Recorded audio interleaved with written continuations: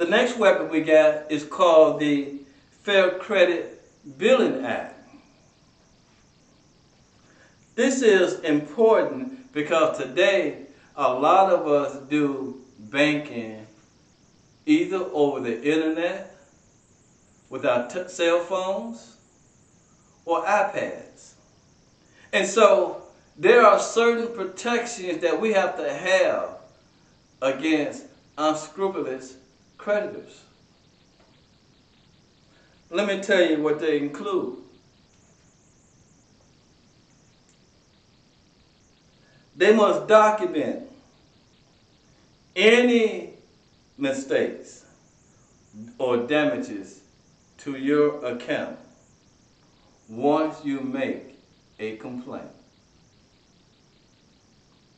Charges or electronic transfers that you or anyone you authorize to use your account have not made, they must return within a specified time if you notify them within a reasonable amount of time.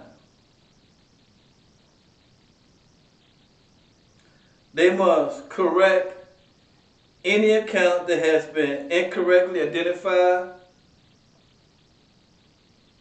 They must correct any errors or computation errors. They must reflect accurate payments, credit, or electronic fund transfers.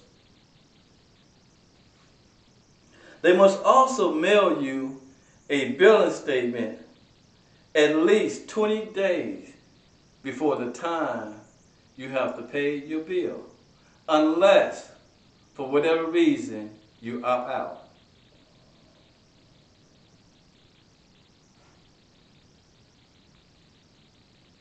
I want you to know that the Fair Credit Billing Act applies to all open-end credit accounts.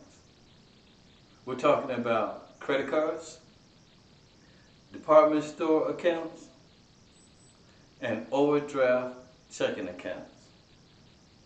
Now notice, I did not mention an installment loan, such as an automobile loan. That is because it does not apply to those situations because the payment arrangement is fixed. And you have to wait until the entire balance is paid before your rights under the Act take effect.